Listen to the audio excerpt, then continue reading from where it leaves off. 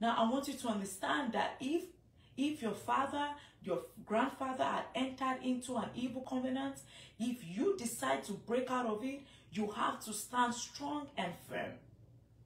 If not, the powers that have been that has been partnered with, they will come against you. They will make life miserable for you. And so when you decide not to worship the gods of your father, when you decide not to go the way of your father or your mother, then you have to stand strong. Remember, the Bible said, if you are neither hot nor cold, I will spit you out. So you have to stand strong. Now, when it comes with the devil, you cannot play carrot and sticks with him. He is very wise. Remember, he has been in this game for ages. And so evil man met him on earth. And so you cannot outsmart him. So you have to make a decision to stand with God and stand strong. The Bible says, if the foundation be weak, what can the righteous do? We're going to pray.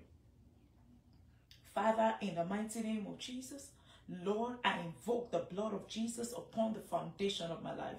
The Bible says, if the foundation be weak, what can the righteous do? Father, today, in the name of Jesus, I invoke the blood upon the foundation of my life, the foundation of my family. I invoke the blood of Jesus. The Bible says the blood of Jesus speaketh better things than the blood of Abel. Today, in the mighty name of Jesus, I invoke the blood of Jesus upon the foundation of my life, the foundation of my family. In the mighty name of Jesus, I invoke the blood, the blood, the blood, the blood that speaketh better things. The Bible says that you overcame by the word of their testimony and by the blood of Jesus. Lord Jesus, every evil covenant of my father's house, every evil covenant of the family I'm married into, today in the name of Jesus, I invoke the blood upon the foundation of my father's house, upon the foundation of my in-laws' house. I invoke the blood of Jesus, in the mighty name of Jesus Christ.